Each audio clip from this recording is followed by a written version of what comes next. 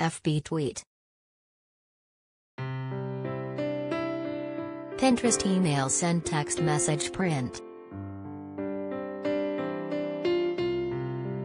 Blac Chyna testified for the third day in a row in the ongoing trial between her and the Kardashian-Jenner family. During her appearance in Los Angeles Superior Court on Thursday, Chyna, born Angela White, offered new details about an alleged kill fee she accepted after her e-reality show, Rob and Chyna, was cancelled. While being questioned by Kardashian-Jenner attorney Michael Rhodes, Chyna was asked about a talent agreement she signed and the kill fee she received. The lawyer also inquired about an extension of her e-contract through August 2017, which allowed the network to decide if they wanted to renew her and Rob Kardashian's show. According to Rhodes, Chyna, 33, was paid a $100,000 kill fee for the show and an additional $370,000 to appear on Keeping Up with the Kardashians.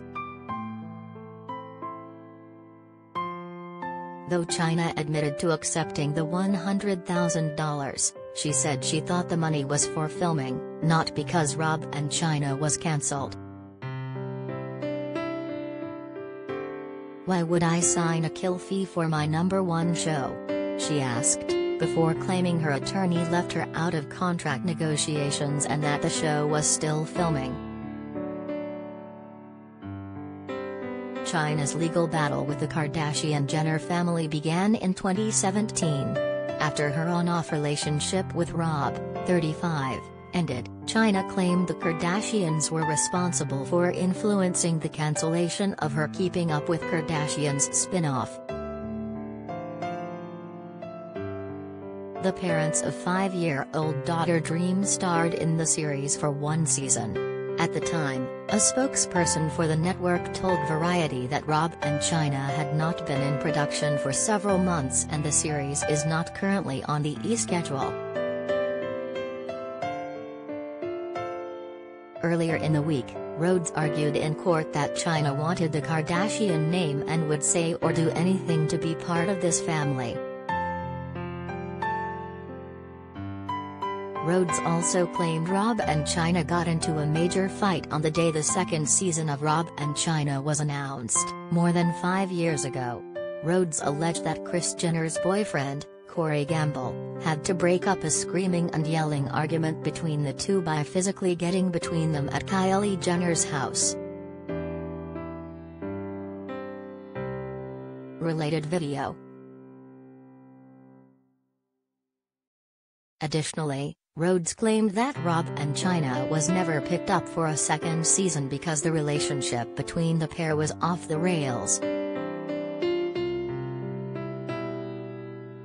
This relationship was fraught with problems and the network was very worried, Rhodes said, adding that the Kardashian family was also concerned. They were acting against their own financial interest to protect someone they loved. Rhodes maintained that Rob and Chyna was cancelled by E! because the couple called off their engagement and split for good in February 2017. However, Chyna's lawyer, Lynn Chani, continued to counter that Kris and her daughters set out to have Rob and Chyna cancelled even though Rob wanted it to keep going. Despite Rob's wishes, Chani claimed the Kardashian-Jenners moved ahead to get the show off E!, which Keeping Up with the Kardashians also aired on. Because of the show's cancellation, Chani argued that Chyna lost out on the potential to earn millions of dollars from related appearances and social media posts.